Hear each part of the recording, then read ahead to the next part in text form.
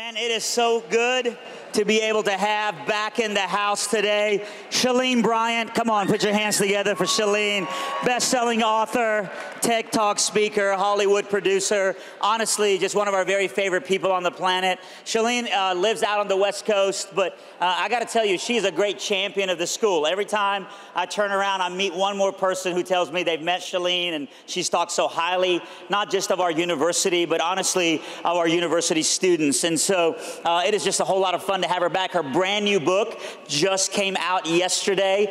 She's going to do something pretty awesome and fun for us this afternoon that she'll tell us about for a book signing. But Ridiculous Faith has just come out. We're going to be a big supporter of that. In way of introduction, we also have a little video from the great Francis Chan. Let's watch this, and then Shelene will come out and bring God's word to us.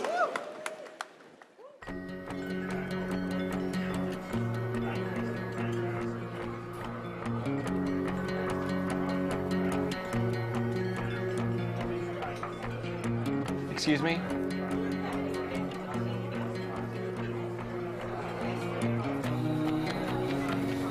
Yes? We're gonna skip it today. Okay. Welcome home.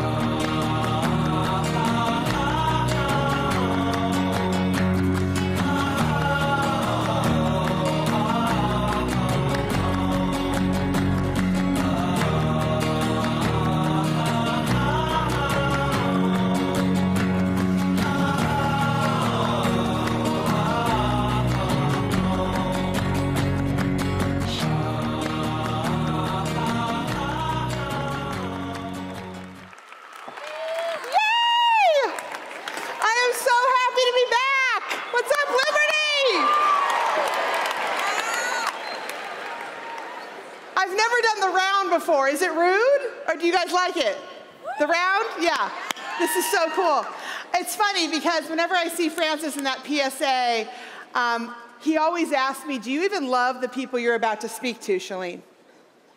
And I can totally tell you guys that I love you. It's so great. I mean, this is like family to me coming back here. I brought pretty much West Coast right here, my family. You know I love you when I bring my family from LA. Amazing. And last time I had my son Blake here, he ended up at Pepperdine. I know, Malibu, the beach kind of got him. But my daughter, Brookie, she committed to play lacrosse. Can I see the lacrosse girls today? Woo! Next year she'll be here, and I am like so excited. So you'll be seeing a lot more of me, and I just love this campus, and I love the students, but most importantly, I love your hearts. You know, some of you know I created skipone.org because I had never skipped anything in my life. Food, facials, fashion, I ate it, I bought it. And I started sponsoring a couple kids for my children. Some of you might have heard this story. And their pictures are on the refrigerator. And we pay the 25 bucks a month. I think there's a slide for it. And one night I had a party, and my friend brought a woman, and she goes, "You fell for that? How do you know those kids aren't 40? And I'm like, "What's your name? Can you get out of my house?" No. Really, I said, "I don't. I'm just thinking that these kids are real. And I got a little girl for our daughter, Brooke, and a little boy for our son, Blake." And she goes, "Well, I never really fall for that." So that night I go to bed and I go, "Bryce, honey, I'm going to Africa. I want to see where our 25 bucks a month's going." And he goes, "Cool, let's spend $3,000 so you can find out." I go, "I'm serious. What if it's fake?" So I flew, you guys, to a little village in Gaba like I was Diane Sawyer, and I was gonna bust this thing open if it was fake. And I show up with the photos after being in Coach for 24 hours. Anyone feel me? And I go, "Hi, I'm from America, and I came to meet my two kids, AR212 and GR479, where are they?" I was that rude too, by the way. And this gracious woman gets up and she goes, "Follow me." She hikes me 2 miles into the back lot of like a movie set. Mud huts the size of my walk-in closet with a bad-looking sheet for a front door. She goes, "This is Omega's house." And that's a little girl on my refrigerator. She goes, "Go ahead, go in." And as I pulled that sheet back to go inside, this little girl darts at me. She goes, "Mzungu," which means white, okay? But at the time, I'm thinking she's saying angel, like this white chick just dropped from the sky. And I didn't recognize her because she'd grown from her photo, but I go, "Omega?" She goes, "Yeah." I go, "I'm Shelene." She goes, "I know." And as I was hugging her like I would my little daughter Brooke, I'm thinking she's real, $25 a month. And then my eye caught our Christmas card photo of our family in her mud wall. I'm like, my mother-in-law doesn't put up my picture. I'm like, wow, like this is amazing. I'm like, I'll buy you anything because I have an American Express card and I'm a mom. And she gets this big smile on her face and she goes, I want a bed. I'm like, cool, where's Target Jungle out here? Like, you got a Pottery Barn? So I literally came back after this trip, this experience completely changed. Completely changed. But there was something I didn't share with you last time I was here. And that was that I had this huge issue with homelessness here in America. See, I'd been traveling the world so much, going to all these different countries and building kitchens through skip1.org so kids could have food and clean water every day, that the greasy chick outside of my Trader Joe's bugged me. But I'm a Christian, so you can't really say that. So I'd like pull up to the light, because they're all over Southern California. Any homeless people in Virginia? What, is there? Okay, thank you. I haven't seen one yet, right? So in LA, they're everywhere because the temperature is beautiful. And so I would pull my car up to the light at like the, Carl's Jr., and I'd have the arm of the door block their face so I wouldn't have to look at them. Because I really had convinced myself, since I was taking care of all these children around the world, that some other person could deal with this homelessness. You got to understand. When I was your age, well, actually a little younger in high school, 17, I started my own business out of my bedroom called California Coupons. Anyone get the money mailer or those coupons in the mail? So I started this California Coupons business where I would have advertisers put in like a pizza place and a tanning salon and a dry cleaner, and they would pay me to go in my book. And I would mail it to all 20,000 homes in my neighborhood. And I was making like $3,000 every other month. The problem was I had to share my bedroom, and back then there was only 2 phone lines that were allowed in a house, there were no cell phones, with my baby sister who's right here in the front row. And so she would not answer the phone correctly during 9 to 5 business hours. She would say, hello, and I'm like, Shanda, answer the phone, California Coupons. She's like, no, it's my phone line too. And I said, listen, I'm running a business here. Answer the phone. She goes, I'm not gonna do it. So my mom calls us, she's like, girls, do you see that phone line? It's attached to my house. Quit the arguing or I'm yanking it out of your room. And she goes, oh, and by the way, girls, Shelene, you still have to clean the downstairs of the house, Miss CEO, and your sister, you're responsible to clean the upstairs every weekend. I go, Mom, I got it. She goes, it hasn't been happening, and I'm gonna cut that phone line. So the next day, I'm busy doing my business, thinking I'm big time, and I hear my mom downstairs go, Shelene, get down here. So I run downstairs and the front door is wide open. She goes, who is this? I go, oh, it's Molly Maids. Ladies, come on in. I want you to clean the whole downstairs for me, the kitchen, the bathrooms. And my little sister's standing at the top of the stairs looking down at me. And she's like, what? And I go, Shanda, do you want Molly Maids to come up and clean upstairs for you? She's like, yeah. I'm like, California Coupons, girlfriend. Answer the phone. I got my first employee, right?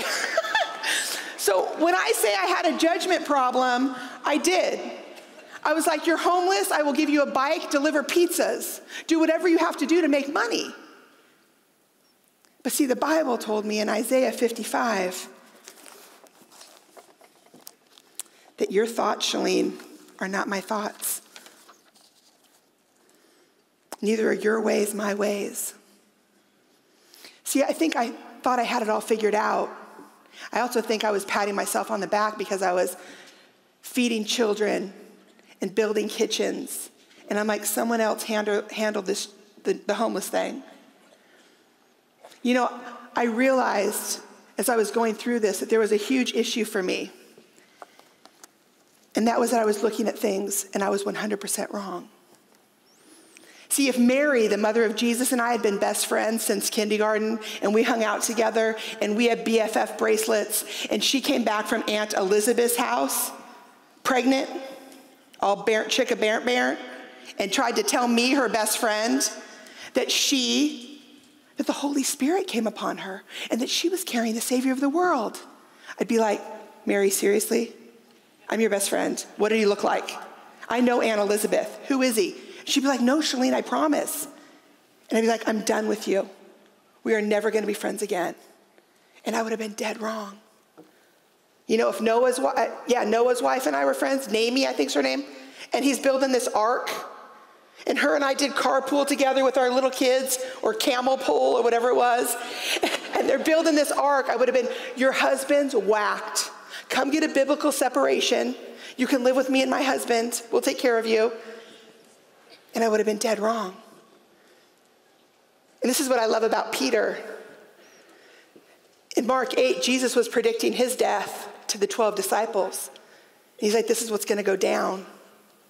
And Peter pulls Jesus aside and he said, no way.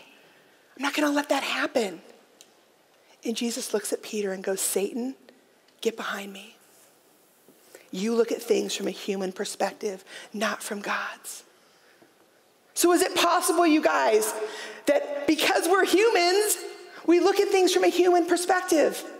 My first go-to isn't like, let me look at it from God's perspective. I'm like, no, she's pregnant, she had sex. He's building an ark, he must be on drugs, okay? I mean, this is my thoughts. They're gonna crucify Jesus. I just saw him make these miracles. Not on my watch. I got your back, Jesus. Come on, guards. That's what we do. And we're dead wrong. When it came to this homeless thing, I was looking at it from a human perspective. And I was dead wrong. You know, there's a verse in the Bible.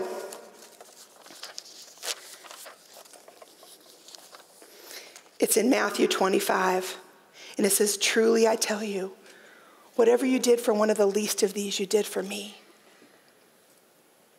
And every time I would open my Bible app or anything that had to do with the Bible or a verse of the day, that verse would be on it.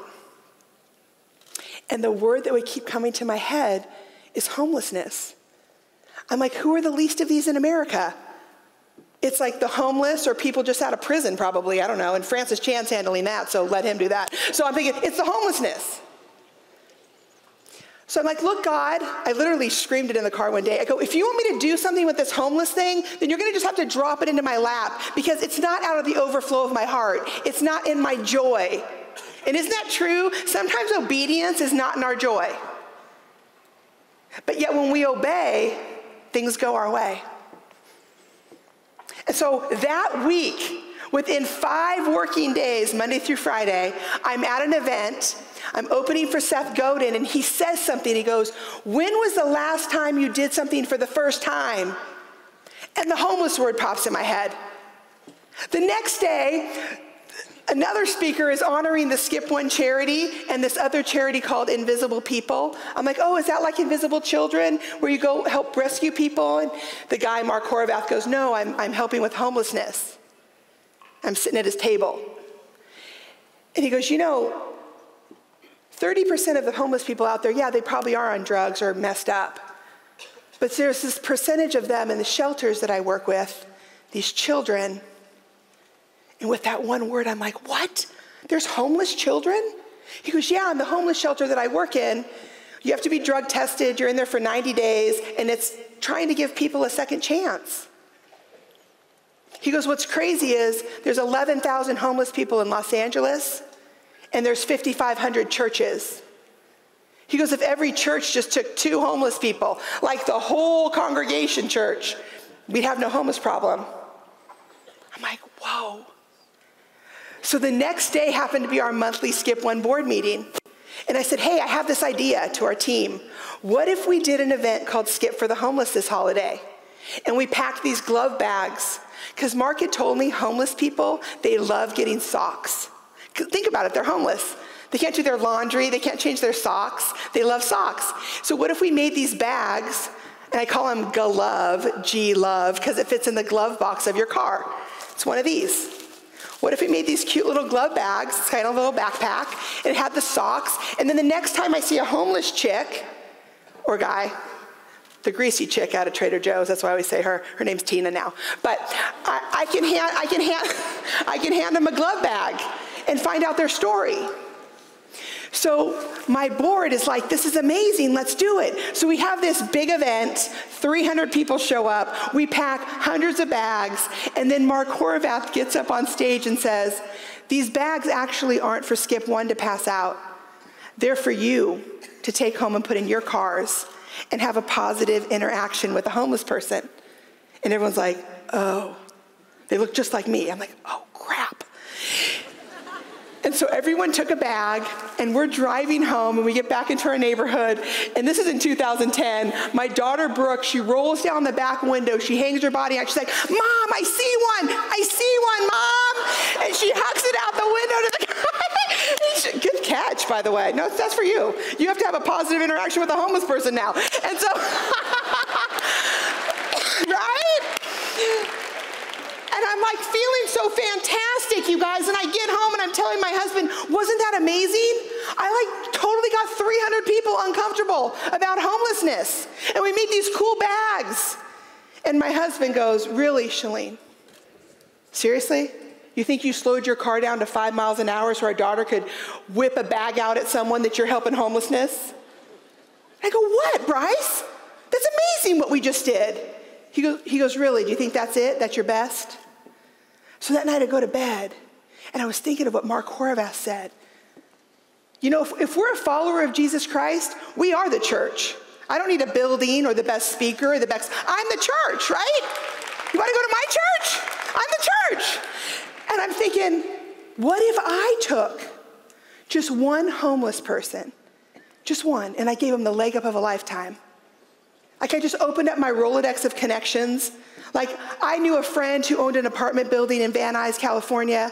I have girlfriends who change their furniture every time Pottery Barn gets a new spring catalog. I knew people. So I call Mark and I go, Mark, I have an apartment at $600 a month. Skip One will turn on the lights, the water, the first month's rent, security, but you have someone who can maybe handle that. And he goes, I do. Her name is RD. I go, her name's Road? He goes, no, big R, little D, RD. And I go, great, well, the apartment will be ready February 1st, 2010, because we just had that event in December. He goes, great. So I had my friends backing up their U-Hauls. I mean, there was enough toilet paper in this apartment for like 5 years, right? I mean, it was packed out. And the day came when RD showed up and the van pulled up. She hops out. She's this little thing. She's waving her hands in the air, super excited. I hand her her key to apartment 2. And as we're walking down the corridor, she goes, wow, I haven't seen one of those before. And I'm like, oh, a swimming pool? I go, I know, your apartment's on the first floor. You have a view of the swimming pool. She goes, no, actually I was talking about a mailbox. As we were passing this bank of aluminum mailboxes, and she saw her name on apartment 2. And I'm like, oh my gosh, I've never seen someone excited about a mailbox in my life. But it all made sense, right? I mean, this was giving her her dignity back. She didn't have a place to call home or get mail. And so she opened up that apartment and she went inside. And I want to show you her reaction. Can we play that video? I wish I could have brought her here. She's afraid to get on a plane.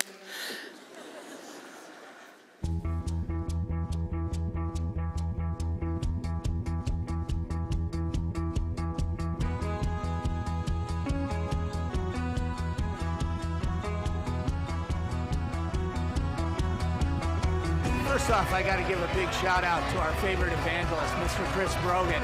He's always talking about skip1.org, and he's always talking about invisiblepeople.tv. Well, we connected, and today they're making glove bags to hand out to homeless people. It's not really for homeless people. It's for all these people to have a positive interaction with a homeless person.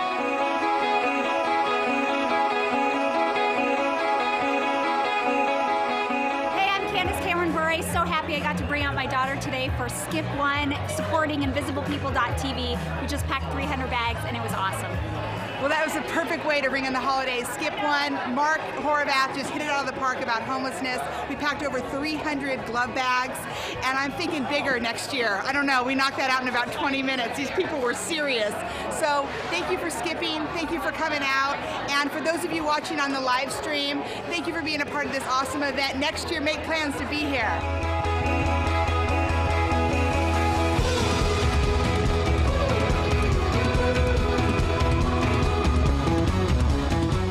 is an exciting day for our team. Remember our 12-12 event last year where we skipped for the homeless this holiday and asked you all to send in your Beyond the Bag stories. Well, today is 2/2 of 2011, and we are getting ready to give RD, one of our homeless friends, the leg up of a lifetime and reveal her new apartment to her that she'll be moving into.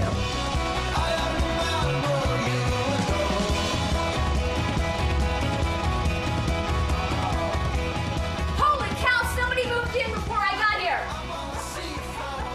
Whoa!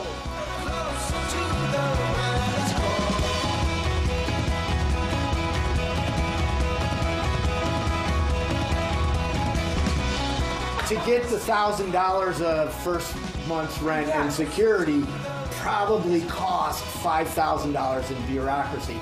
And the hoops that a landlord has to, no wonder landlords don't want to, you know what I mean? And you said skip it. Yeah, we're just gonna skip it. That's what we do at Skip One. We're just gonna skip that. It's easier for me. Yeah, like you gotta skip the bureaucracy. she would be on the street another 18 days, and that's just not. Right. Last night was her last night on the streets, and hopefully with you guys skipping, it'll be her last night forever. So thank you for being a part of our Skip One team.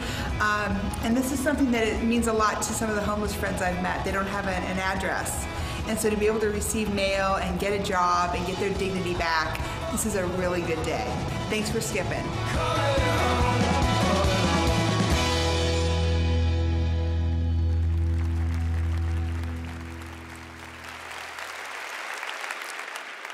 Whatever you did for the least of these, you did for me. I feel like Jesus is still living in apartment 2. It's been 6 years. RD pays the rent faithfully every month and always on time. See, God once again took me through another experience in my life.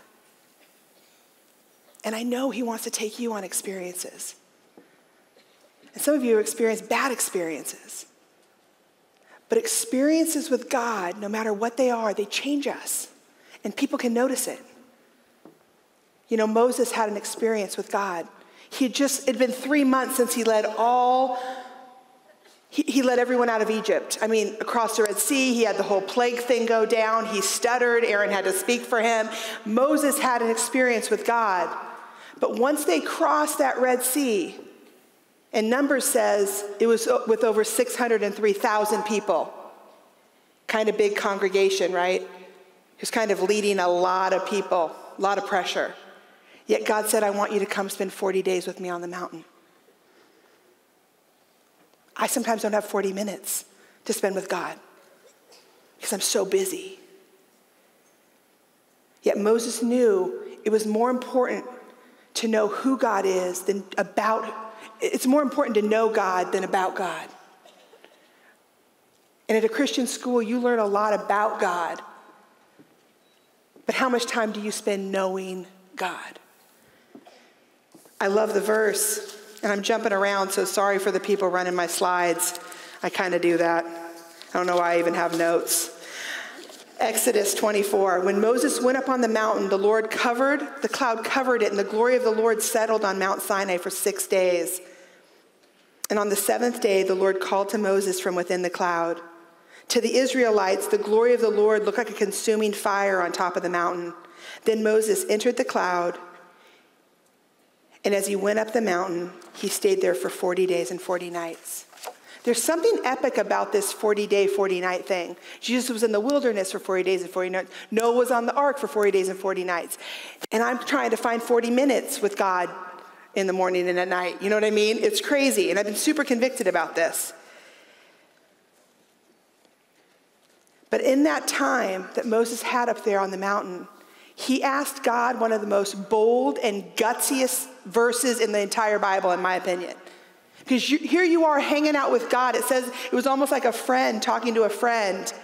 And then he says right here in Exodus 33:18, it's a super tiny verse.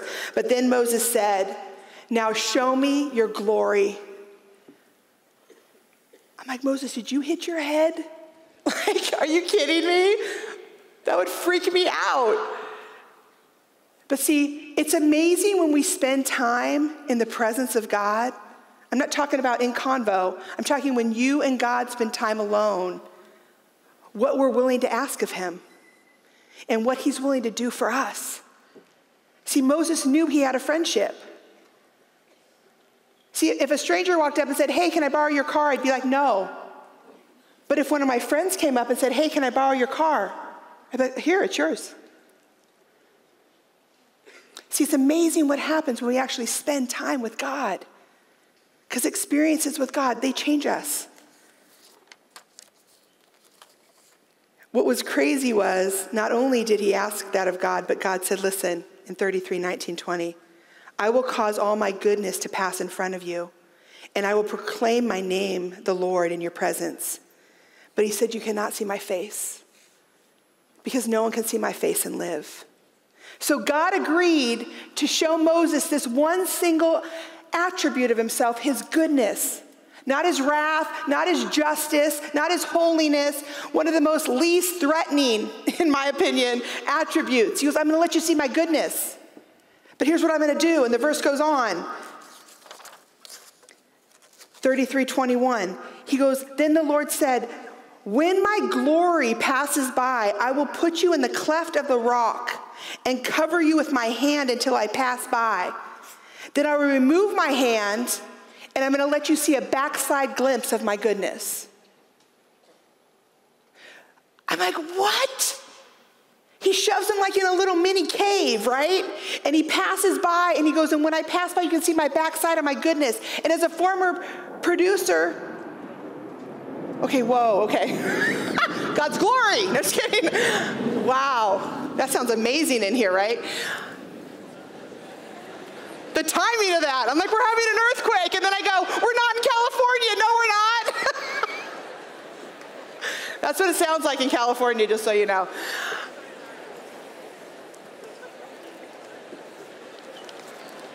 The impact that must have made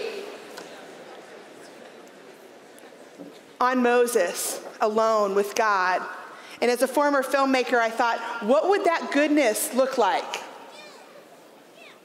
And so I tried to put together a little quick video of what I thought all the millennium, century upon century images that God allowed Moses to see. So take a look at this.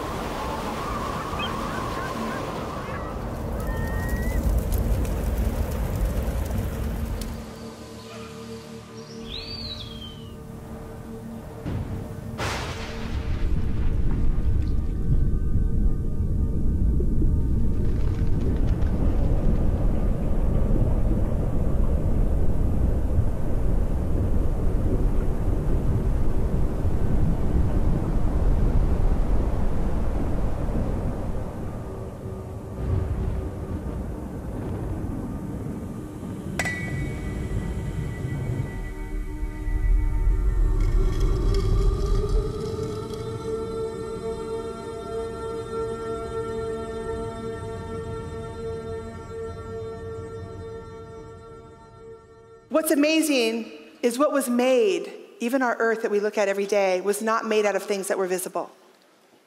So I try to picture what Moses saw, the glory of the Lord in his goodness, passed by and left him in awe and wonder of the creator of it all. As I was talking about mountain moments, I decided to email my pastor because I was struggling that I haven't spent 40 days and 40 nights with God. Why should I talk to you guys about it? And so I sent Francis an email saying, is that like literally like 40 days? Like, what do you think? And this email comes back to me instantly, and I'm going to read it to you. You know, usually you get an email pop back like I'm out of vacation, I'm out of the office. This says, your message will be deleted. Sorry, but I'll not be responding to your email. I'm like, what's up, Francis? If there is an emergency, you can tell my assistant Liz at Crazy Love. Otherwise, you can resend this email after March 21st, as in just March 21st. I have decided to take a month fasting from anything electronic. That's right, no email, computer, cell phone. I'm going back to the 80s. My mind, you're like, what's that? What's the 80s? My mind has been so scattered, distracted lately, and it has kept me from being able to have focused and quality prayer times. My relationship with God is the most important thing to me. So I had to do something drastic in order to pray clearly again. I am so excited about this upcoming season of life. It will be nice to look people in the eyes and be 100% focused on them, not checking texts. I'm even more excited about the level of peace and joy and confidence I will have because of all the time I will be spending with God. Thanks for understanding, and maybe this will even encourage you to do whatever it takes to deepen your relationship with God. I was like, wow. Here I'm calling to talk to him about the mountain. And he's in this mountain moment right now with God, and I get this email. I'm like, I can't wait to share this with Liberty. This is crazy email. See, when we actually take the time and discipline ourselves to have a mountain moment, it might not be electronics for you. It might be something else that you're worshiping. But taking a moment with God allows us to see the unseen hand of him at work in our lives and in the lives of people we're doing life with. You know, Bruce and Jamie Watson were a young couple at our church that my husband and I met way back when Cornerstone first started. And to know Bruce, he is a diehard Lakers fan. I know, Los Angeles Lakers. He is. You cut the guy, he bleeds purple and gold. I'm not even joking. And he was on a master's scholarship at Master's College, full basketball scholarship, and met his wife Jamie, and they shared the love of basketball. And so they get married, they have their daughter, she's beautiful, and as the years go by, they can't get pregnant again, and they want another child. It's like 5 years, 6 years, 7 years, 9 years, and they're still not getting pregnant. And so our pastor, Francis at the time, was talking about true religion, taking care of widows and orphans. And they go, maybe we should adopt. They're like, I don't want to adopt. I want a baby that looks like me. I want a biological child. And she goes, well, maybe we should adopt. So they decide to do an international adoption, and they pick Ethiopia. And they don't even know why they picked Ethiopia. It's like they just threw a dart at the world and said, Addis Ababa. They didn't even know where it was. So they fill out the paperwork, and they get the phone call months later. Mrs. Watson, we have a 24-day-old baby boy that was just left to be found. This is our youngest referral. We'd like to send you a photo of him in your inbox. Let us know if you want to adopt him. His name is Teg. Their daughter, Sabrina, who's now 12, just happens to be homesick from school that day. So they call Bruce at work and say, you got to come home. I have this picture. And he goes, don't open it. Wait till I get there. So he comes home at lunch. They click on the picture, and this little 24-day-old sickly baby boy's picture pops up, and they feel nothing. And they're like, this sucks. And they're staring at the picture, and then Jamie goes, Bruce, scan in, click in, blow up that blanket. And he goes, why? She goes, just do it. So he moves the mouse and clicks on the blanket, and the blanket blows up.